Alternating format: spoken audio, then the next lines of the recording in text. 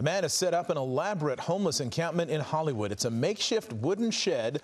It's been up for about a month and it's getting a lot of attention. The man who's living in it says he's trying to survive homelessness with a different approach. Our community journalist Sophie Flay has more. Inside this wooden shed that sits on the corner of Hollywood and Wilton lives a man who goes by the name Q.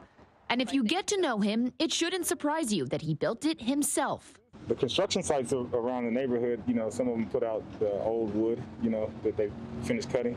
And so I go into the bins and get the old wood out. He worked in construction and was laid off right before the pandemic, but he hasn't stopped hustling. I fix bikes and I build bikes. Which is how he gets money to buy tools and add to his elaborate home. It's fully powered by a diesel generator.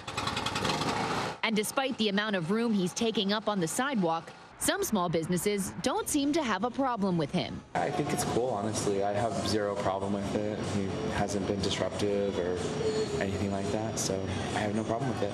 He greets you and stuff, but he's never been disrespectful at all. Q has been offered shelter and housing, but says he turned it down because he wouldn't be able to use his power tools. He hopes to live in an RV one day, but in the meantime... And what's this? Is this a little garden that you've set up? Oh, over there? Yeah. Oh, no, those are just some, I don't know, just like some little landscaping that I added to the house right here, just to, give it a soft, warm type of feeling, When we asked for a comment from City Council member Mitch O'Farrell, who represents the district, he said, in part, our teams will continue our diligent outreach to this individual, and we are hopeful that we will successfully connect him to housing and services.